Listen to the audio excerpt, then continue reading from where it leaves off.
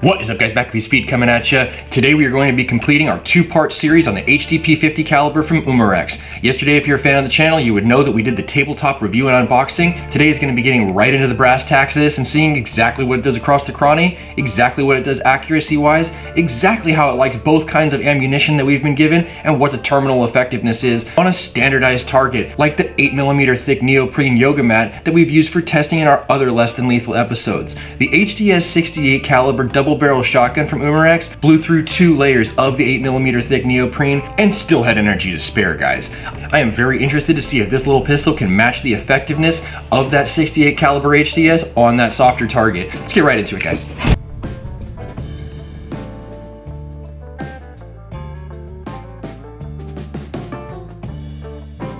Alright guys, we got both kinds of ammunition. We got the HDP 50 caliber, and we got a CO2 powerlet that's already charged a system for us. We have our chronograph set up, and we have a hard backstop back there, which means the very first thing that we'll be trying out is these cool inert training rounds, guys. I definitely want to go ahead and get one across the chrony to go ahead and establish the feet per second, and also to fulfill my childish desire for slow motion footage of these practice powder rounds. Let's go ahead and load one up, see what our velocities are, and see what our terminal impact looks like.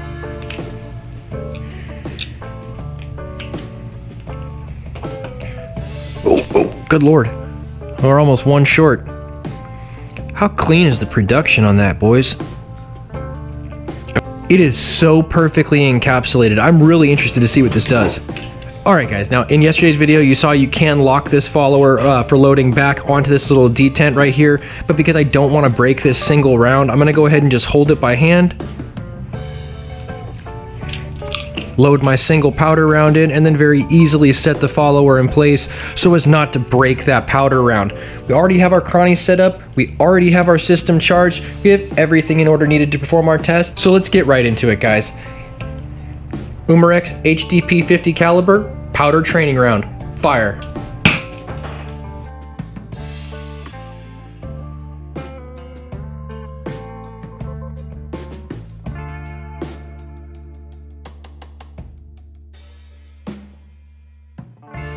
Smells like baby powder. Definitely smells like baby powder. 437 feet per second, guys. Let's go ahead and change up our backstop a little bit to make it safe for these rubber balls, and then we'll see exactly what this heavier projectile might do across the chrony as well.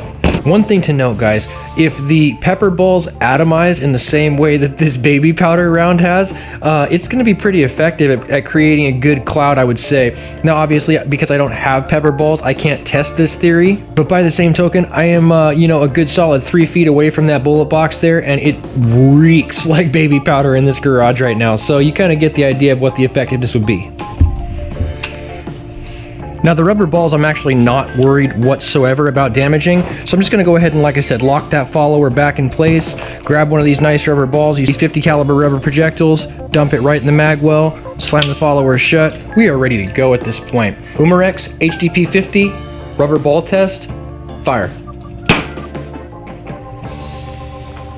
391 feet per second across the chrony, guys. Made quite the little impression there in that foam. About the depth of the pad of my finger. Now I make that reference, guys, because of the fact that the HDS 68 caliber double barrel shotgun that I reviewed recently did blow through this gun case and ripped out a big old chunk on the backside and went directly into the second layer here. Did not penetrate all the way through the backside of the gun case, but by the same token, I think it was an objective test because of the fact that the HDP 50 did not penetrate in this case. Alright guys, before we take it into the backyard for a little practical accuracy with those powder rounds, I definitely want to go ahead and give you the dry fire shots per fill on a single CO2 cartridge raw data. I know it's very important to you guys as far as, you know, how many shots am I going to go ahead and get from a CO2 cartridge. Now, I don't have my chrony set up because I have a very limited amount of ammunition, so I won't be watching a shot curve, I won't be watching a shot string, but I'll be kind of listening for it. And when that shot starts to taper off auditorily, you kind of hear the power drop off, that's where I'm going to go ahead and effectively cut the string. So let's go ahead and get right into this, guys. HDP 50 shot string.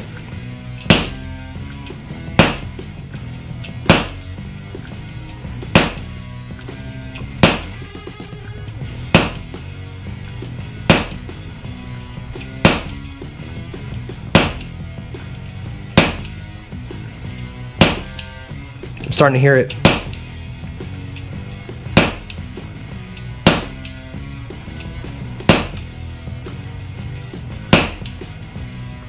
That's cool.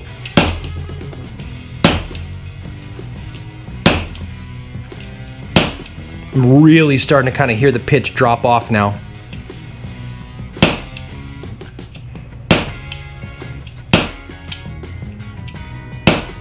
Yeah, it's starting to definitely sound differently. Let's go ahead and verify the fact that the CO2 cartridge is pretty much spent by opening up this small compartment here that houses it and seeing exactly what kind of a charge we have left on the power lip. Sounded like about a half full power lip. It's interesting that it sounded as if it was getting weaker. I know CO2 kind of has the habit of, you know, the colder the system gets, the less the performance is of whatever it is that you're working with. But honestly, without the chrony being set up, we won't know until we really get some new ammunition online. Good to go, guys. This is really easy comparatively to my HDS 68 caliber. Honestly, the HDS 68 takes a little bit more of a manly bump than the HDP 50 seems to. This is very easy to pierce. I'm not sure if, like I said yesterday, it's the you know, fitment of the Umarex cartridges and the Umarex products or what, but this definitely charges nicely when I give her the bump.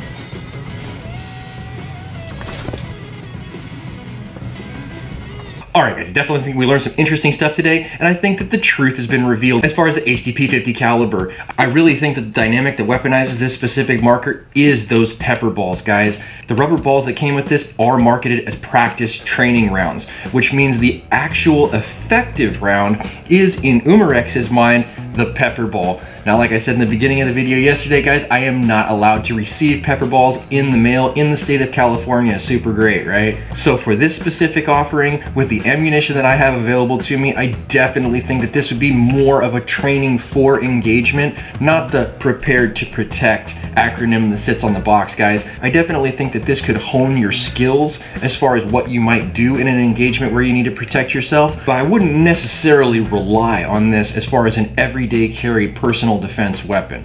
I know the haters in the comments are probably gonna blow up and say, oh, you know, that rubber ball leaves quite the mark. But by the same token, I think that the intended usage for this is a chemical agent like that spicy air that comes in most states' offerings of this specific pistol. All right, guys, I think it's a great place to end the episode, but if you like today's episode, give it a thumbs up. You want to see more content like this, make sure you subscribe for more with that notifications button so that you can stay current on the channel as well as when new videos come out. If you really like this video, make sure you share it so somebody else can see it, and I'll catch you guys in the next one.